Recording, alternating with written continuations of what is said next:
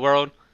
I've made some updates to my Iron Man heads-up display using OpenCV and multiple overlays, and in this video we'll use the Gmail API to notify us if we have new unread email messages. If you're new to my channel, welcome to the 112th video on my channel where I'm building my own digital assistant named Shane, like Jarvis from the Iron Man movies and comics. This is the 11th video in my Shane update playlist, and in the previous video in this playlist we created an overlay using to display whether we're plugged into AC power or whether we're on battery power, and the logo changes depending on which one we're on. So in this video we'll add another overlay to display a Gmail logo and let us know how many unread messages we have. So let's check it out. Now, when I press play, for some reason it takes a long time for my webcam to turn on. I will track how long it takes. I wish I knew why, so if you're an OpenCV expert, please let me know. And but when you're watching this, I'll edit right into when the program starts. Okay, so that took 90 seconds to open up. So let's check out what our heads-up display looks like right now. So there you go. So when you're watching this, the video might be skipping, or it might, the frames per second might suck, but that's because I am recording at the same rate as the OpenCV. So it's pretty smooth on my end. And now it's facing me, but just know that in production or when I actually create some sort of heads-up display on something wearable, it'll be facing forward. And so in the previous video, we had this little icon, which means we're plugged in. And now I updated it to put the text on how much battery remaining is. So I'm going to unplug it right now. And see, we have switched to battery power, and we have 96 battery remaining. And so that's because I've been testing it. Let me plug that back in. Alright, and now we are back to the AC power. Now, if you notice in the other video that it was a blue picture and now it's not, let's see if I can, yeah, it's kind of hard to see, but the reason why it's not as blue as the picture, even though I set the transparency to be 1, is because it's still see-through. So, which is exactly how I want it. Okay, so this is the date and time. We've had that since the beginning. Now, on my iPhone, I am going to mark in email as unread, and then we will see that here. So mark is unread. There you go. You have 1 unread messages. This is also transparent, but you can see it pretty well because of, there you go. It's pretty transparent. That way, if something was in my face, it wouldn't block me too much. So there you go. Now let me mark it as read, and then it goes away. Alright, so that's pretty good. Let me exit out of this. So nothing has changed in our imports except from a file called Gmail. We're going to import a function that I created, check email. Now, checking your email using the Gmail API is the most single popular video on my channel.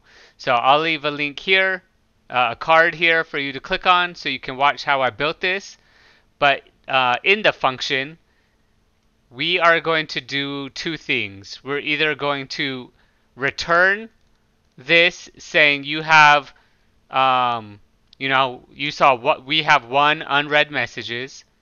If not, we're going to do you have no unread messages.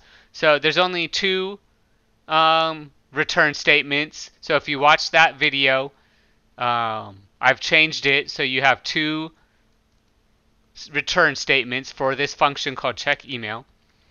And the first one is if we don't have any messages, it will say you have no unread messages. If we do have messages, it'll say you have however many unread messages, and then return that statement right there. Alright, so that's what this function is, and you'll see that in a second. So nothing has changed here Um, we established the capture. 1 is my webcam, 0 is your default camera on your laptop or PC. Set the frames per second to 30.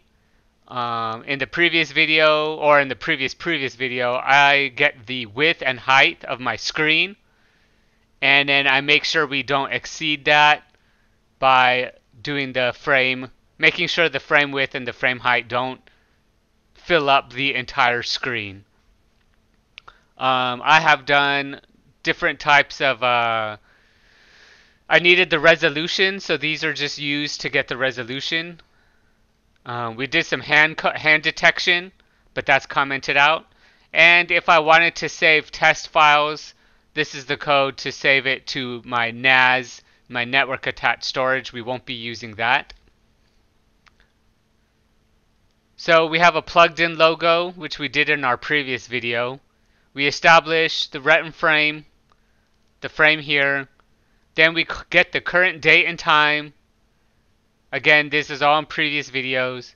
We get the plugged in and battery status from my custom check power status function, and we did this in the previous video. Then if it is plugged in, we're going to set the AC power logo.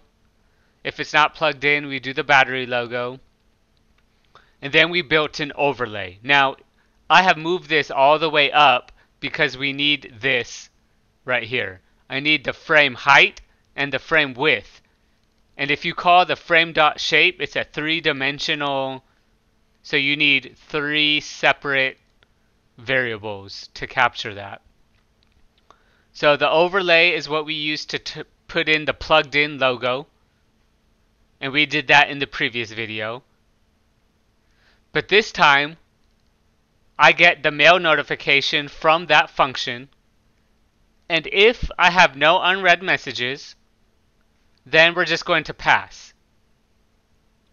Now, I do have some concerns because as I get more and more functions in this heads-up display, I'm basically checking my email every second, or once every 30 times a second, right? That's 30 frames per second. So this, while true, of my Python is doing it every 30 seconds, or it's doing it 30 times per second.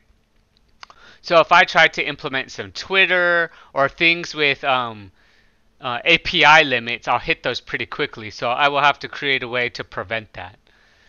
Then we established the first overlay that we did in our previous video. And then, so this time, so if our mail notification says you have no unread messages, we don't do anything. We passed. And you saw that when there was no logo. However, if we do have anything else, basically, if we have any amount of unread messages, we're going to establish this icon. And so this is in our root directory, so I don't have to put the full path. Yes, I know I'm using the old Gmail icon, and I do not like the new one. So this is the old one, I know. Then we're going to resize it how we want it. So I wanted it to be 50 and 50 pixels. Right? So that's a smaller version of it. Then we're going to create a logo using cv2.cvtcolor. Then we're going to pass it this resized image. And then we're going to assign it this BGR2 BGRA, which is the same as our frame. So you have to match the overlay to the frame. Then we're going to create a second overlay called overlay 2. And we're going to match it to the frame. Watch the previous video when I go way more in depth on creating an overlay. Then we're going to get the height, weight, and shape of the Gmail logo, right? Just like the frame. And then for I in the range of the height, J in the range from 0 to the width, we're going to append those. And then what I did was I attached it to the height of the frame minus 150. So what that's doing is getting the farthest right bottom corner, so at the bottom, and it's going up. So negative is up, positive is down on your frame. So the height, and it's going up 150 pixels. And then with our width, it is taking the full width of the frame and then backing it out 300. And then we assign it to I and J here. Then we're going to add this it's called add weighted. That's how we add the overlay. And then we're going to make the transparency the same and attach it to the frame. And then we're going to put the text. So we're going to put it right onto the frame. What we're going to type is this mail notification, which is you have one unread message or however many. And then we're going to take the width minus 245 pixels. So basically it's 5 pixels away from the logo. And the height minus 125, so it's going to go up only 125. And basically it's centered on the Gmail logo. So we established the logo as 50 pixels. So I want to go all the way up to this 150.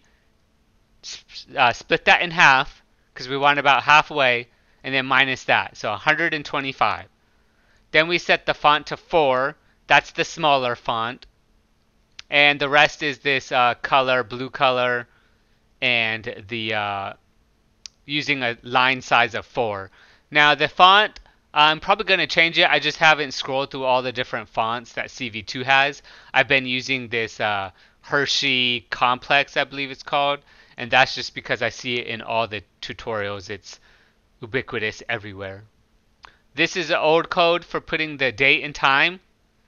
These are my notes to myself, so I know what each line means. And then this is the time. Then we call the image show. The escape key is how we break. And then we destroy all windows, and we call this function called camera vision. So this is the bulk of the new right here is this social media icon. So let's check this out one more time. So I will edit this long 90-second wait until the thing starts again. Okay, we're back. So we have this AC power, and we have nothing down here because we have no unread messages. So let me make one of these messages the unread. Mark as unread. There we go. You have one unread messages. So we can make this one unread and see update. 2 unread messages. Let's just do one more to show off. You have 3 unread messages. Now, when I first did my Gmail, I do have a comment that you have 1 unread messages. Doesn't make sense. You have 1 unread message, but I'm not going to write logic to correct that. Sorry. So I hope you enjoyed this video, and I hope you enjoy the progress I'm making on my heads-up display. Eventually, we'll put this on probably a Raspberry Pi 4 or whatever the new one is. And once we start making some sort of wearable mask or something, I don't even know yet. But this is the current update. So I hope you enjoyed this video. Please remember to subscribe to my channel, like this video, and leave a comment and tell me how I'm doing. Thanks. Goodbye, world.